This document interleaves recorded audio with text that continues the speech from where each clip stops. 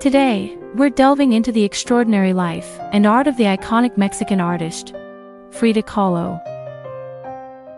Her story is a tapestry of pain, passion, and unparalleled creativity that has left an indelible mark on the art world.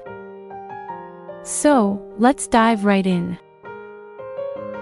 Frida Kahlo was born on July 6, 1907, in Coyoacán, Mexico City. Her full name was Magdalena Carmen Frida Kahlo y Calderón. She grew up in a loving family but faced numerous challenges early in life. At the age of 6, she contracted polio, which left her right leg thinner than the left, a condition she concealed with long skirts throughout her life. Frida's artistic journey began in her teens when she started attending the National Preparatory School in Mexico City. There, she became involved in a group of politically and artistically inclined students. It was during this time that she met Diego Rivera, a famous Mexican muralist, and her future husband. Frida married Diego Rivera in 1929, and their relationship was marked by intense love and tumultuous moments. Both were passionate artists and activists, deeply committed to their Mexican heritage. They often influenced each other's work, with Frida's paintings reflecting her pain and personal struggles.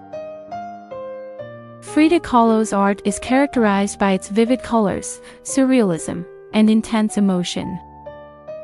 She is best known for her self-portraits, which often depicted her physical and emotional pain.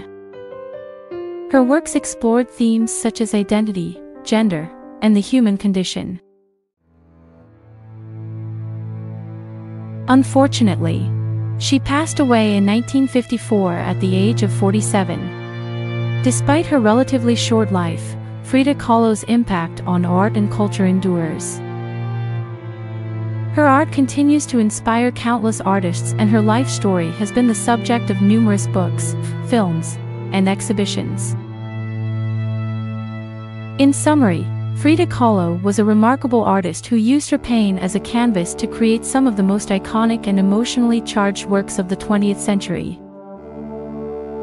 Her legacy lives on, reminding us that art can be a profound means of self-expression and a vehicle for social change.